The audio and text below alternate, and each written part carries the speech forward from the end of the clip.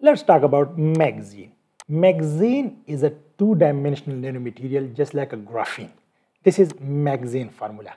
But before discussing MXene, let's discuss MAX spaces, MAX spaces. This is MAX formula. What is M, what is A, what is X?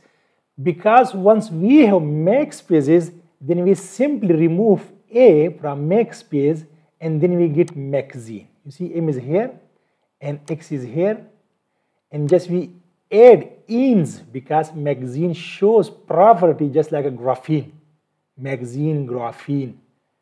So M is basically early transition metals. This is the green one, early transition metals. It is maybe titanium, niobium, tungsten. A is group A elements from group 3A to group 6A. X is basically carbon or nitrogen. This is how MXene is basically called nitrides, carbides or carbonitrides. It means that when we remove A, so this carbon will make compound with transition metal that is called carbide, which nitrogen make compound with this transition metal that is called nitride. When we use both carbon and nitrogen, and it make compound with titanium or niobium, but in a transition metal that is called carbonitride, right? So let's talk about further. This is MAX spaces. Here you see M is here, A is here, and X is here, the yellow. So when we simply remove this A, that is we call exfoliation. I will explain in the coming videos.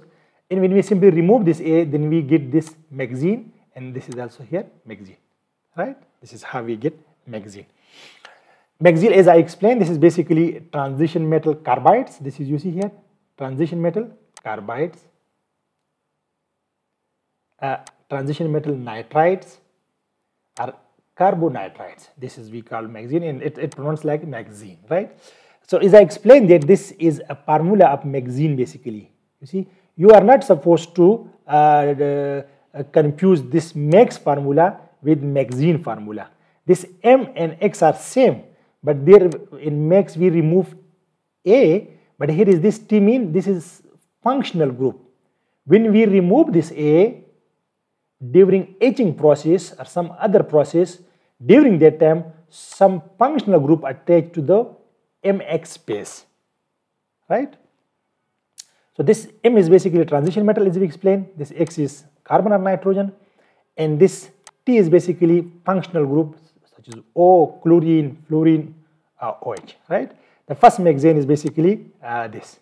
It was discovered by Drexel University in 2011. This is the formula you see here. This is M basically, this is M, this is X, and this is functional group. You see here, this is basically MXene. So as we explained that when we remove A from MAX space and we just add the suffix en, then we get MXene because it shows similar crystal structure, the similar structure to the graphene.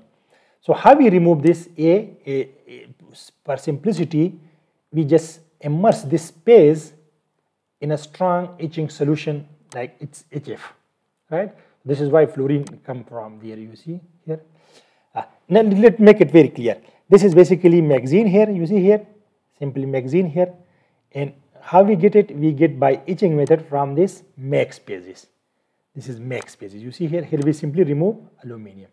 And I will further explain that why we remove aluminum and why we cannot remove other element from in HF solution because of this weak and strong bond concept. That is why aluminum is easily removed while the rest is not removed.